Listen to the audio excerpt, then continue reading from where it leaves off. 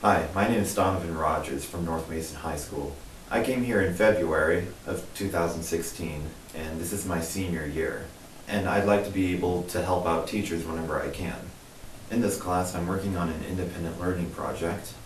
I'm working on a program called Project Euler, which is a set of problems designed to improve my coding skills. I've worked with computers all my life. I know multiple coding languages, and I run Linux on my laptop. When I'm done with high school, I'll probably go into college where I'll go into a computer science field.